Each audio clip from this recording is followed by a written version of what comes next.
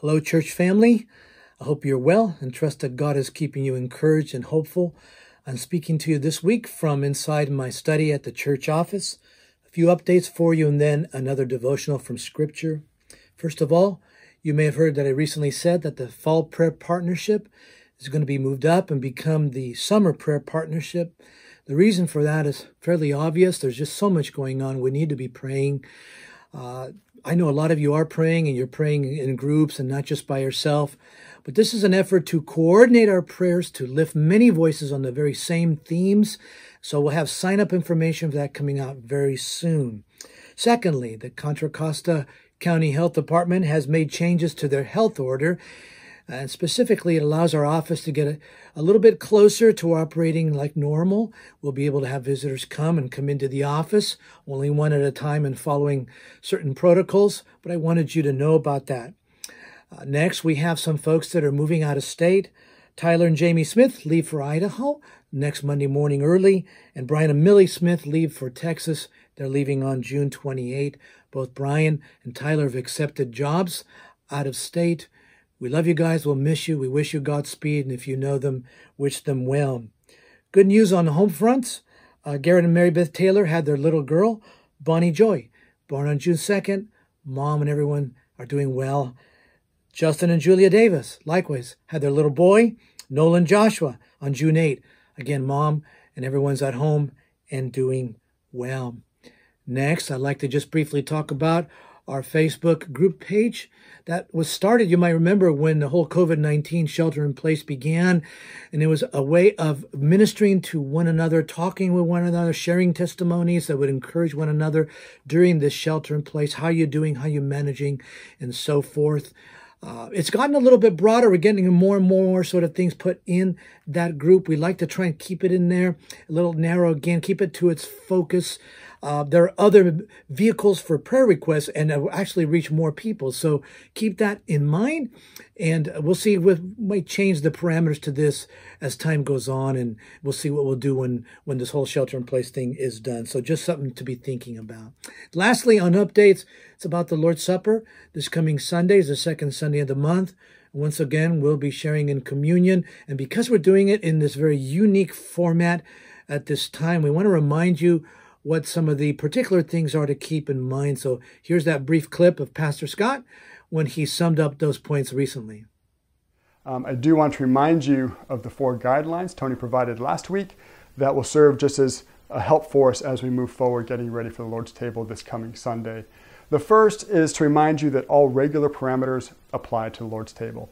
The first is that you have faith in Christ, that you are born again, that Christ is your Lord, He is your Savior, and that you know Him, and that you've been redeemed by Him and bought by Him, and you have faith in the resurrected Christ.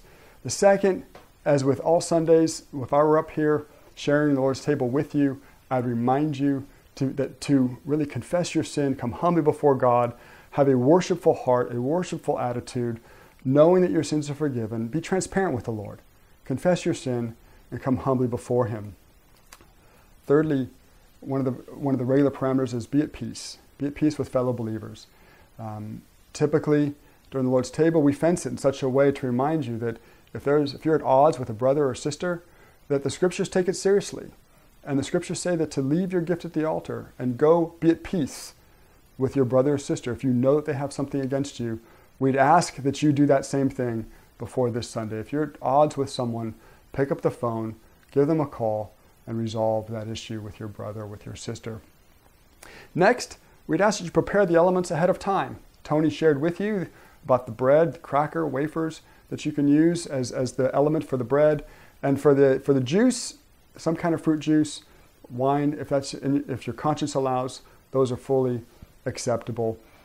This is just a time to prepare beforehand, know in advance what we're getting into, and set up those elements so that you're not rushing around at the last minute trying to get ready for the Lord's table. Thirdly, really seek to maintain a worshipful atmosphere during the Lord's table. I know that many of you with small children, that may not be as easy as it sounds. Do your best. Shepherd your family through this time. Normally, they might be in the nursery or in Sunday school, and it's just real easy for you to sit quietly before the Lord and get ready to meet with the Lord during this time. If your children are with you, do your best to be with them, to worship with them, and to help them understand what we're doing together as a church. Our hope is that our time around the table really does minister to you. And we will only therefore be doing this during our online service. We will not be attaching the Lord's table to the recorded part of the service. We really think that, again, communion in this way is already an extraordinary measure, taking it online like we're doing. And we just feel in our hearts and in our conscience that taking it during the recorded portion of the service would really be just that much far removed from what we believe is this Lord's intent for the church to do it when it gathers. So we'd ask that, so just so you know, if you look to see the recording later, the Lord's table will not be there. We're going to be taking it only live during the 9 o'clock service. Well, last week's PastorCast was a bit of a spirited devotional coming from Psalms 140 to 142, where David there was responding to the traps being set for him by the enemy, and he prays for God's deliverance. And we use that to exhort you to be wise about what you're involving yourself in this current moment, and make sure you're not falling into the devil's traps. This week is a little bit of a different focus, and is coming from a different psalm, but another psalm nonetheless, Psalm 131. It's a very short psalm, but it's packed with profound and helpful insight about how to find peace and how to maintain your equilibrium when your life is surrounded by noise. Let me read it. It's a Psalm of David, Psalm 131. O Lord, my heart is not lifted up. My eyes are not raised too high. I do not occupy myself with things too great and too marvelous for me, but I have calmed and quieted my soul like a weaned child with its mother, like a weaned child is my soul within me. O Israel, hope in the Lord from this time forth and forevermore. Very short psalm, but it speaks to our times in many ways. You know, there's a lot of anguish that people are feeling, a lot of anxiety and nervousness that is being felt. And I think this is due in part, not entirely, but due in part to the largeness of the questions that are being raised by the culture and society, and the speed at which they're coming at us one after another through media and social media and so forth. And they create a burning desire in the Christian to have an answer, to have answers from Scripture, to respond. COVID-19 is where it began, and then the government's response to COVID-19, and what role should government have in things like this, and then the politics surrounding all this. And then came the death of George Floyd that was placed before everyone, and then the ensuing protests, and then the riots and the looting, and then targeted attacks against police. You know, all of these involve cries of real people, suffering of real people, as well as all sorts of sinful and wicked traps being woven into, as we saw last week. But I want you to think about the hurts and the pains here that are involved in these kinds of moments. The Scripture does call us to weep with those who weep. The question's raised, what do we do?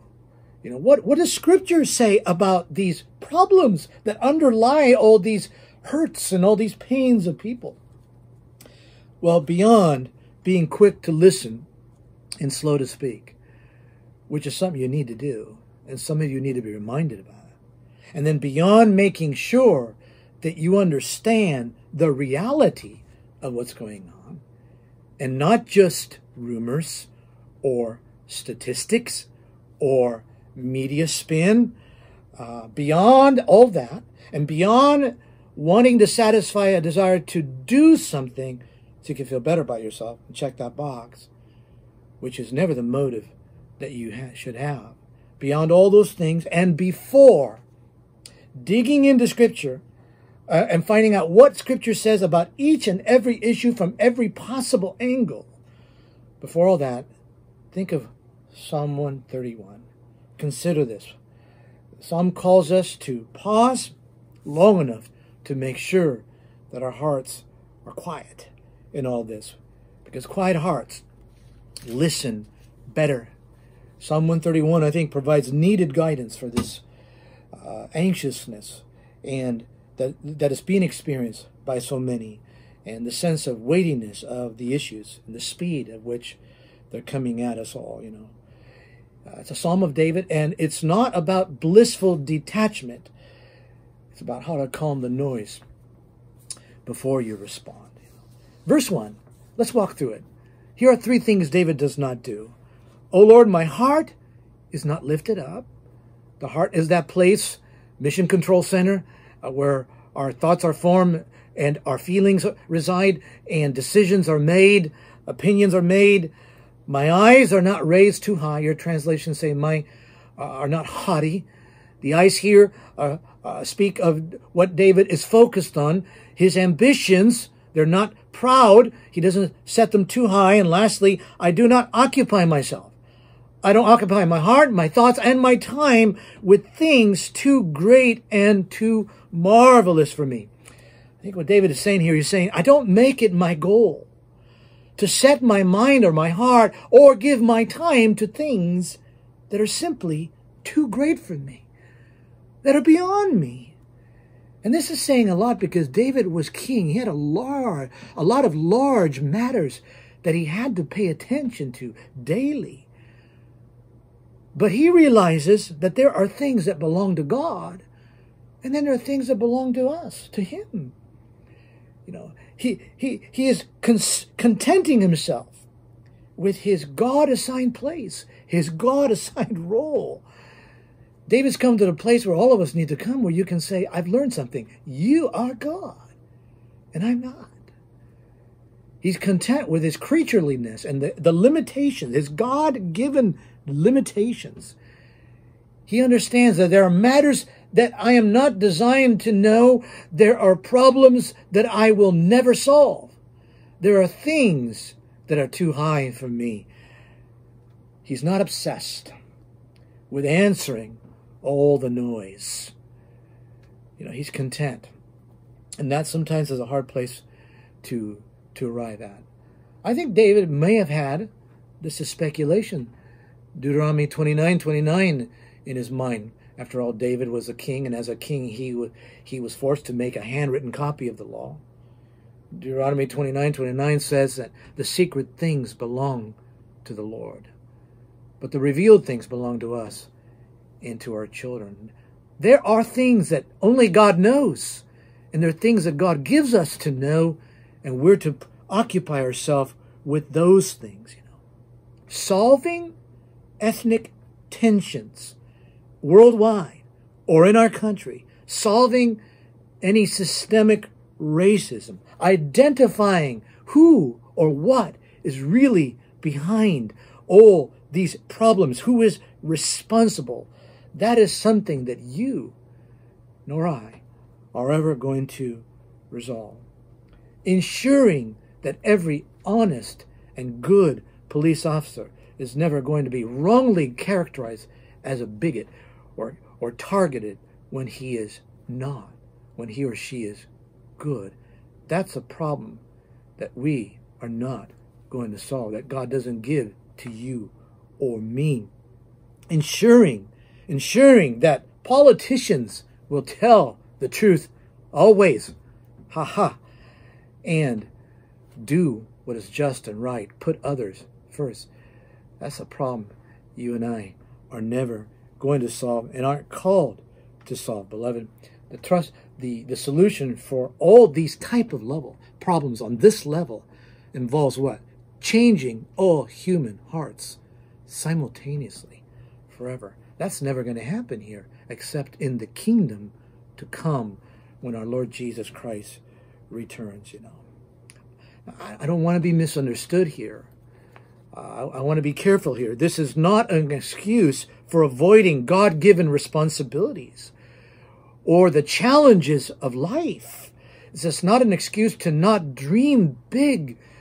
Yes, we're called to attempt great things for God and expect great things from God, but there are things that are beyond us.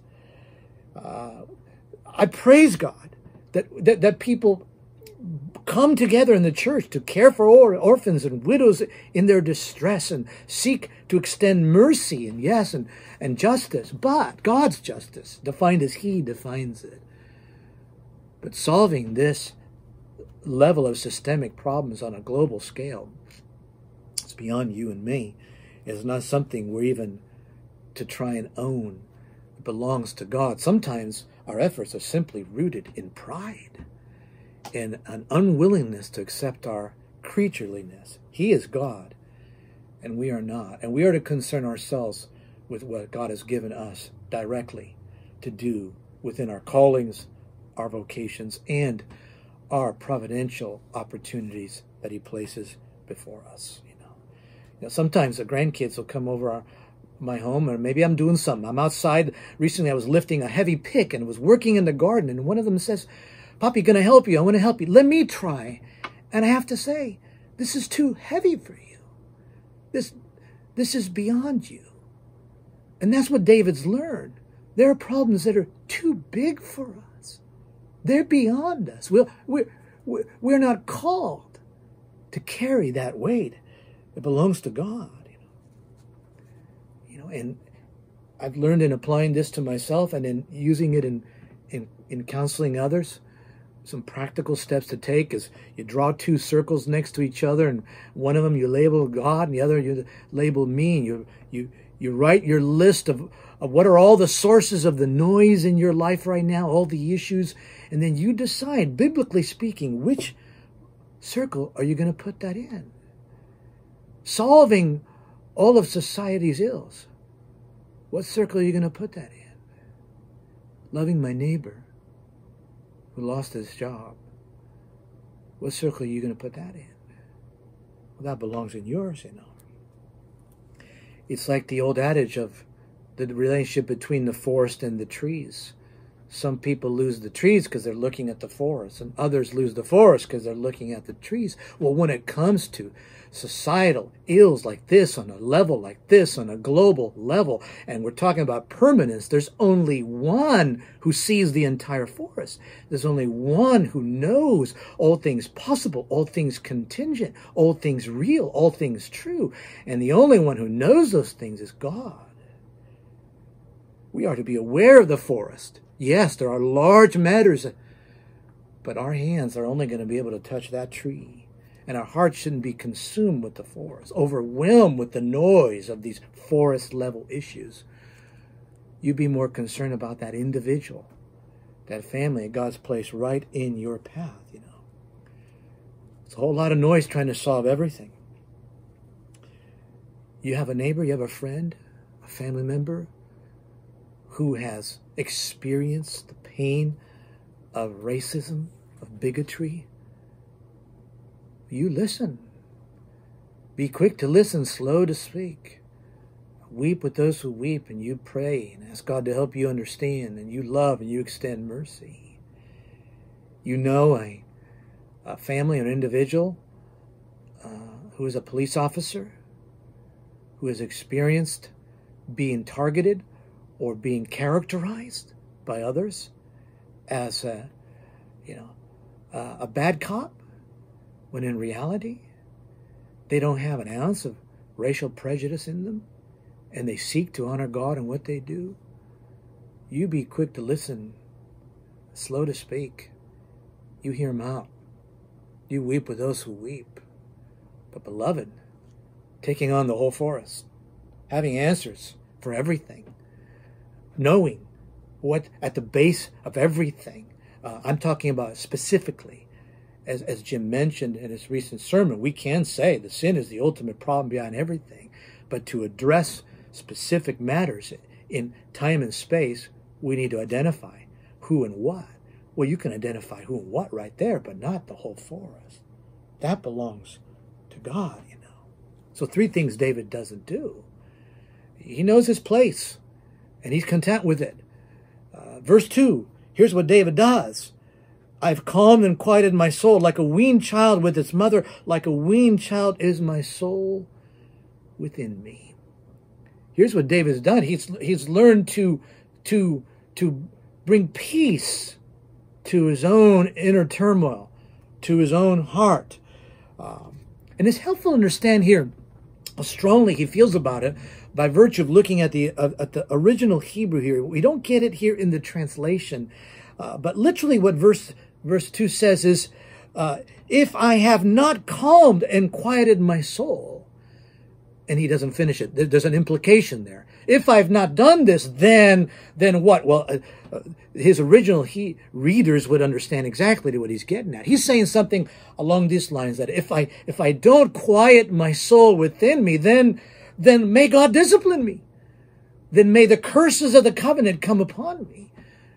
In other words, that's how strong David feels about this. What he's saying is it's sinful for me to take on what only belongs to God and not learn to simply trust him and bring a quietness to my soul. Like Psalm 46 says, be still and know that I am God. That's a powerful idea. So David's pretty serious about this, you know. Don't be crushed by what belongs only to God. You know.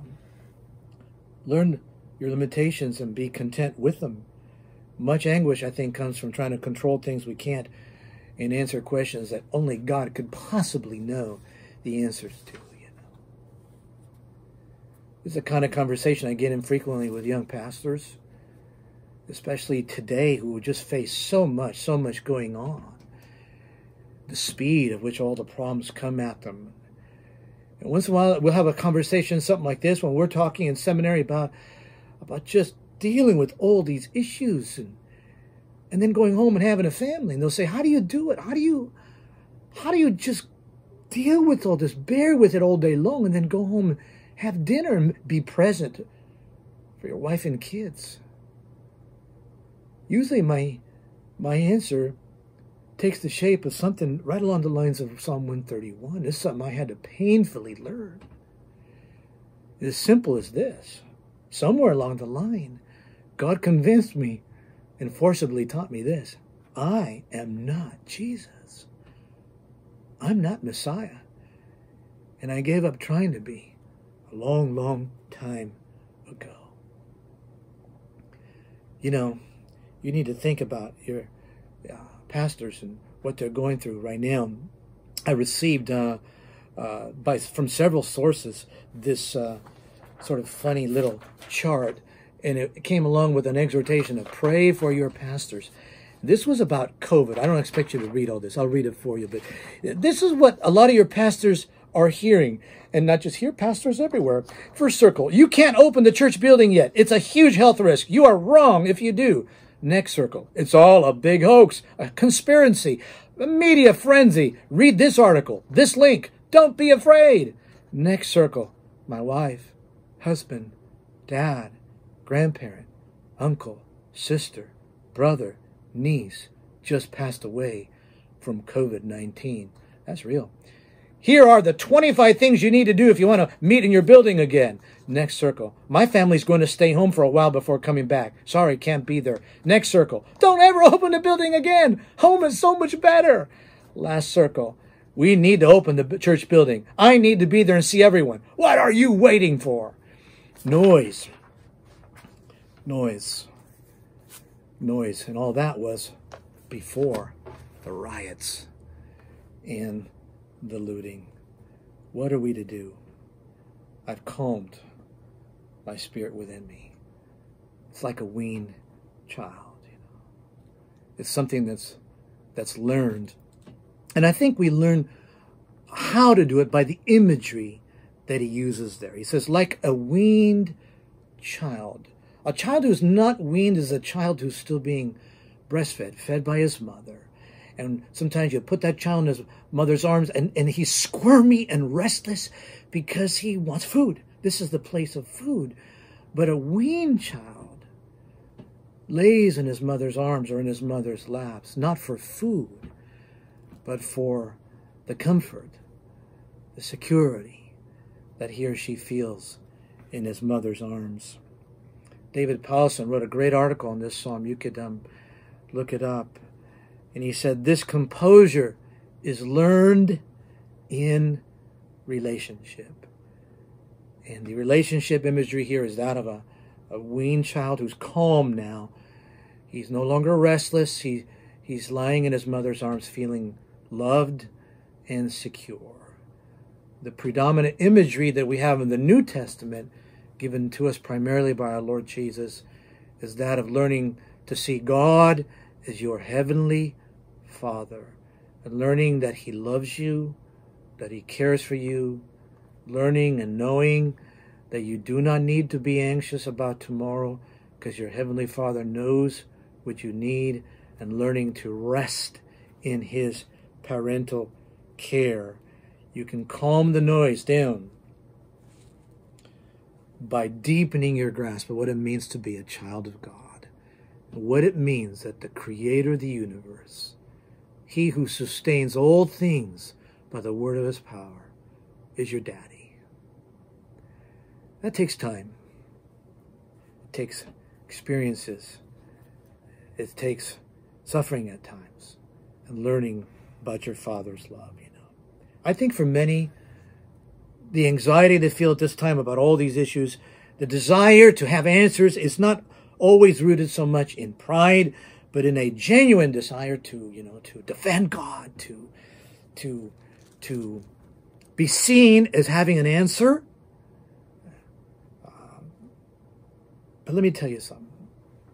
Your faithfulness, and I say this to pastors and to myself, your faithfulness to God and my faithfulness to God is not measured by the speed by which you answer every issue that comes up on media, social media, every issue that is thrown at you. Your faithfulness to God is not measured by how fast you get on Twitter or Facebook to give a biblical and solid response to every critical problem, be it real or be it fabricated, be it truth or be it political spin, be it raised by society or friends on social media. Your faithfulness to God is not measured by that. And I don't even think social media is really the right form for where problems are really solved. They're aired, but I don't think they're solved there. Your faithfulness is measured by how you trust God to deal with the big matters that are His and fulfill the things He's given you to do. Your vocations, your callings. Moms, we have these new babies that are being born. Your calling, your faithfulness is to love your children, train your children. Dad's with them. Feed them, take care of them. What will they become? What will they believe? That's God's. Ultimately. Only He knows, only He's responsible. And it's much the same way with the matters which we face right now. Well then, one last verse, very briefly. Verse 3 ends, O Israel, hope in the Lord from this time forth and forevermore. Now He directs Himself to the reader directly, and He says, hope forevermore. What's He mean? Exactly that. Don't give up hoping, because hope doesn't become sight, doesn't become reality till when? Till the very end, when our Lord returns and we see all the big matters resolved by Christ, the true King who wears the true crown forever, for eternity, when we meet God. So what do I do with all this noise? The 3 points from each of those verses there. Know your place and be content with it. Know God as your Heavenly Father and rest in it. Hope in God's kingdom promises to the very end. God's peace be with you again. I love you. Hope to see you all soon.